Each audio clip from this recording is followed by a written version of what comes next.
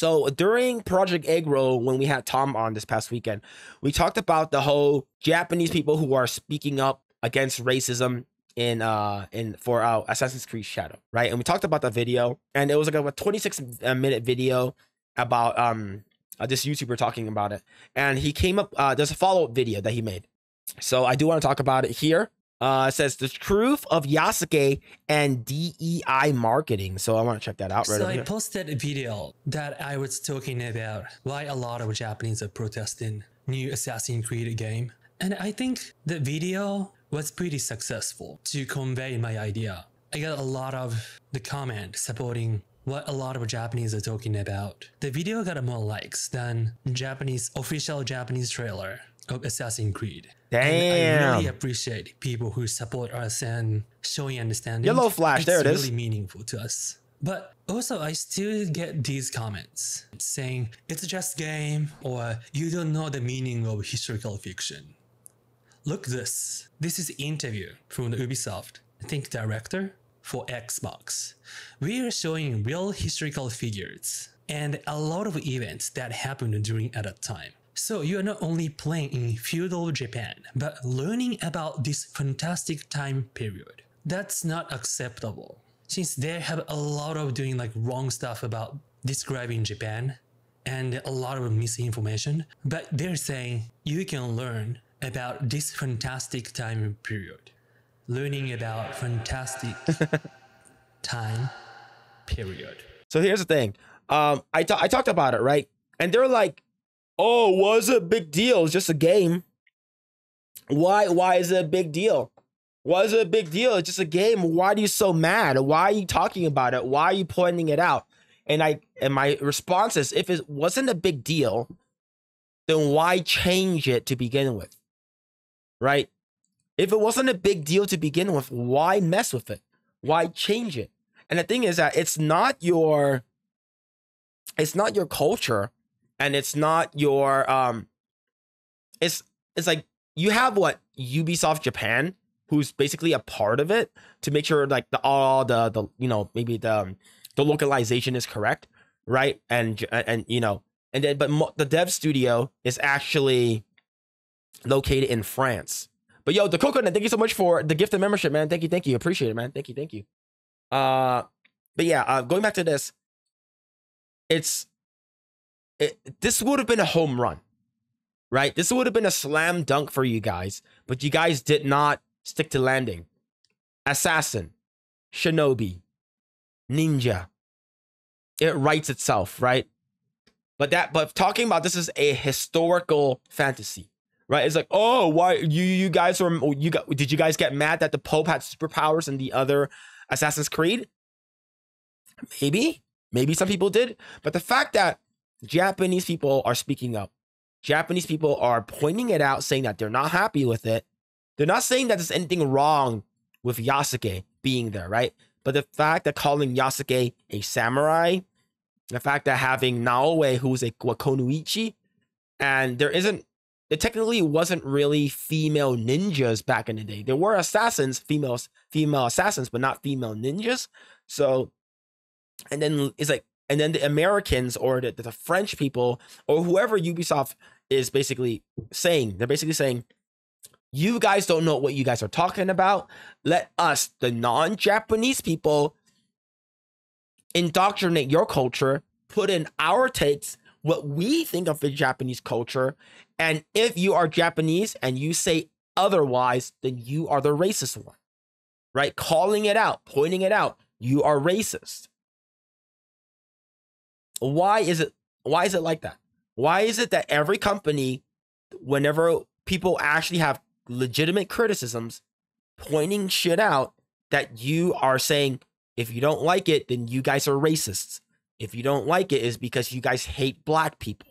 That's absolutely bullcrap, right? Absolutely bullcrap, right? I'm a Catholic. I think I would love the Pope having superpowers and would be so cool, but this isn't adding to the Japanese culture, but rewriting it and trying to ignore the Japanese themselves. Exactly.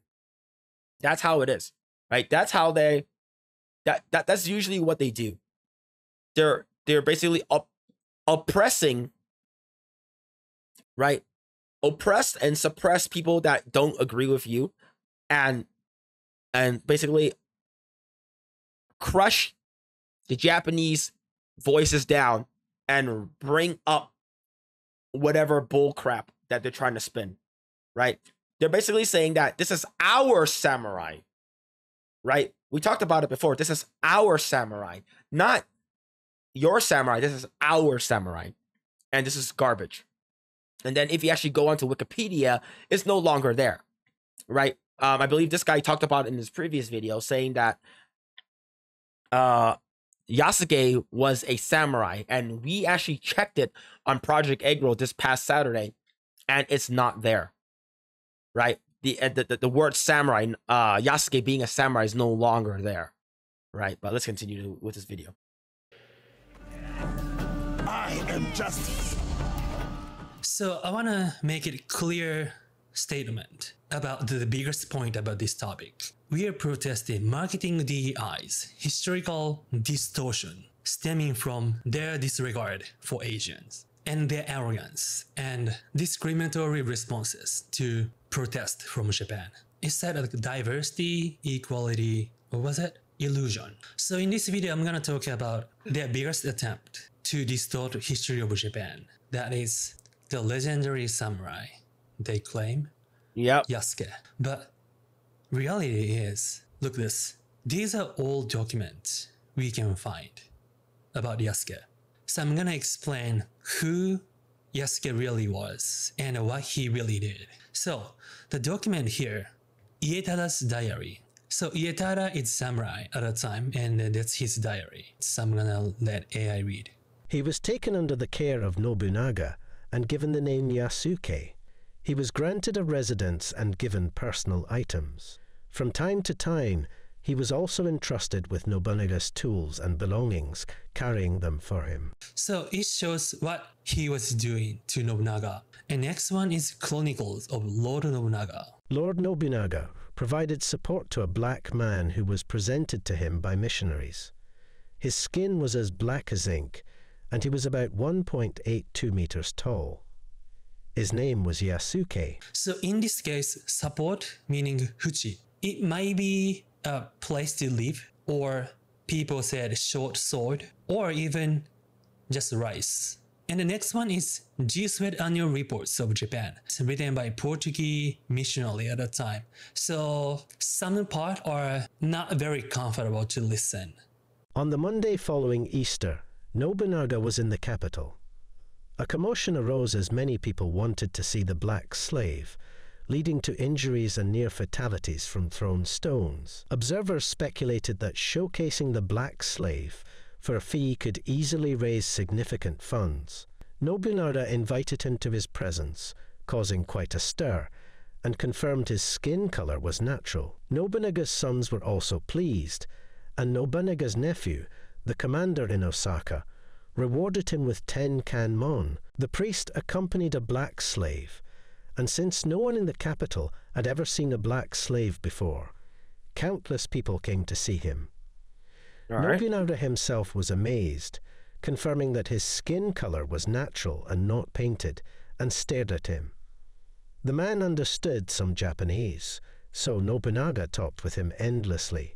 So it looks like based off this writing, Nobunaga basically was so intrigued with Yasuke. Wasn't because, maybe because he was a tall black dude, but it was more because he was black. So he basically bought him, or he was given Yasuke, and it seems like he was paraded around town so people could look at him like a property. It's like, look, take a look at this guy. This guy is no one's ever seen this type of guy before, right? So when does Nobunaga, according to Ubisoft, make him a samurai? I want to see that. Right? I want to see, when does Nobunaga make him a samurai? Or maybe it was stolen valor. Let's continue. Impressed by his strength and some art skills, Nobunaga was very pleased, decided to protect him. Okay, there it is. And assigned guards to escort him around the city.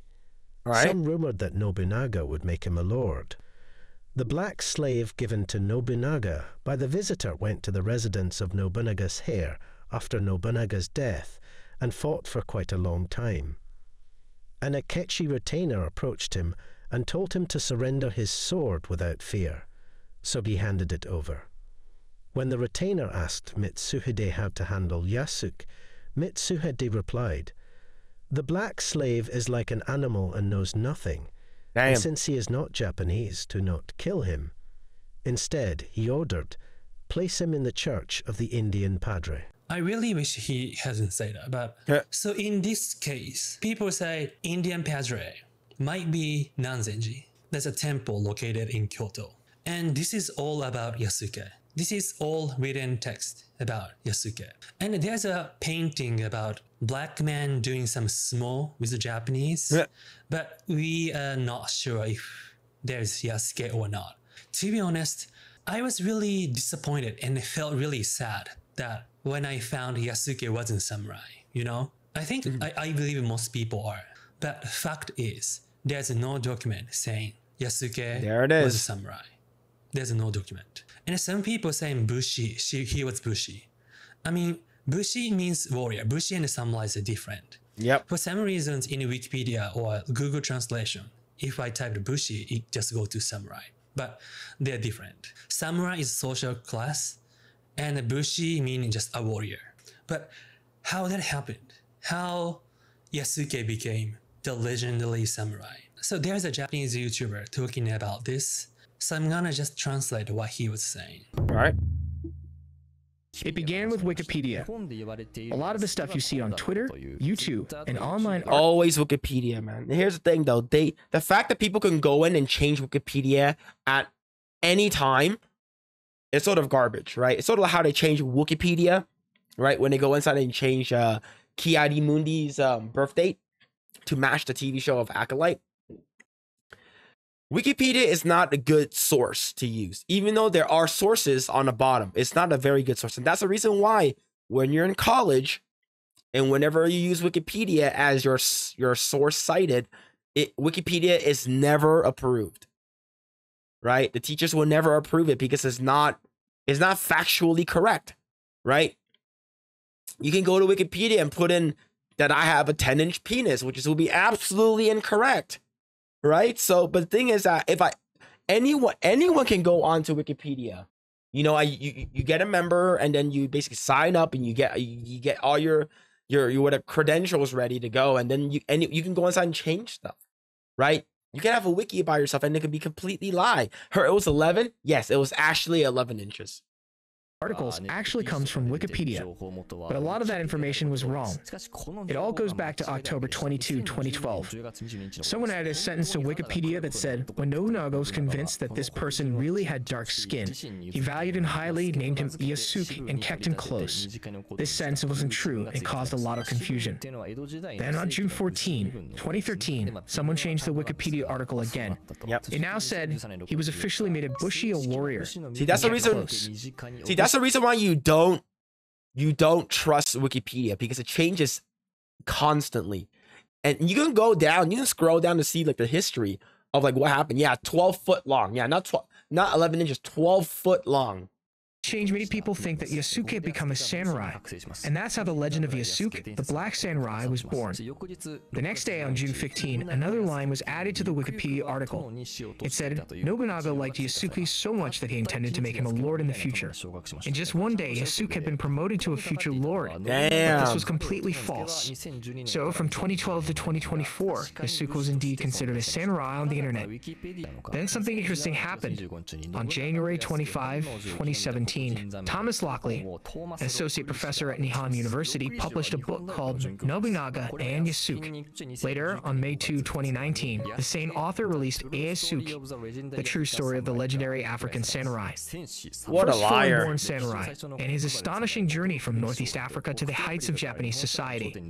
This book was actually co-authored by Lockley and another writer. It's a 400-page novel, and most of it is fiction. Yeah. Of course, it makes sense. There are probably only only about 2 pages worth of material on Yasuke, so if you're asked to turn a minor character's life into a 400-page novel, you have to exaggerate a lot. Yeah, basically, they are writing fan fiction to heighten up a specific character. I don't know why they do that, right? I don't know why the hell people actually like. Well, people love lying in general, and they like making things more fantastical than they really are, right? Like me going from 2 inches to 11 inches to 12 feet long. And this heavily exaggerated novel ended up being perceived as fact outside of Japan. I think the strong influence of political correctness at the time played a role, but regardless of the reason at that moment, this embellished story was recognized as a historical fact around the world. You might think it's silly, but this story had a huge impact. Yep, In and the Netflix show. 2021, Yasuke was turned into a Netflix anime based on this fiction that was even re-imported to Japan. Then recently, experts have seriously started asking, wait, who's Yasuke really? After investigating, they realized that Thomas Lockley was just making things up. Yep. And where did Thomas Lockley, who wrote the novel, learn about Yasuke? From none other than Wikipedia. He Yep. discovered Yasuke through Wikipedia and thought, what an interesting person. So it might be said that Wikipedia is the root cause of all this. Thus, through the combined efforts of the person who tampered with Wikipedia for 10 years, and Thomas Lockley, the legend of the Black Samurai was born without question. This is how everything happened. Jeez. And it looks like no one really thought about who Yasuke really was. I mean, I feel like just from the emerging from the reading text, maybe he just wanted to live his life happy and then peace. You know? I imagine he are more artistic person than warriors. It's really sad. He ended up fighting for Nobunaga, but I'm really glad he didn't die for Nobunaga. Yeah, but that's my imagination. That's how I feel about Yasuke. And here is Assassin's Creed The Shadows. And the reason why they decided to use Yasuke as main character is that, according to their interview, we are first looking for someone who could be our samurai. In other words, someone who could become our eyes despite not being Japanese. He thinks Japanese samurai is not samurai. It's not your samurai. Yeah, it's like, how can I infiltrate this culture and put in my ideology? And, you know, like, it's so disrespectful to Japanese culture, saying that you guys aren't considered samurai because you're not my samurai. My samurai is a big black samurai, the BBS, right? And it's just like, it's like they're spitting on Japanese culture, and they're doing it with a grin. You see his grin down there? It's like, yeah, they know what they're doing, right? They know exactly what they're doing, and they're laughing and spitting on their faces. It's like, yep. And I'm okay with this is because I'm making black people look good. Remember, 400 years of slaves, all right? 400 years of slaves. We got to give them another one. We got to uplift black voices according to white people like him. We got to uplift black voices, you know? Stop Asian hate went away really, really fast when they found out who most or majority of the culprits were. Majority of the people happen to be a specific skin color, and then they're like, oh, we cannot say stop Asian hate anymore. Jeez. I mentioned in previous video when we protest about it, and then their response is basically, shut up, you are racist. This is really the great example of how the marketing DEI is actually destroying minority culture. Destroying. This should be stopped. Really, this should be stopped. And if you are Japanese watching this, and if you have a YouTube channel, please make a video in English.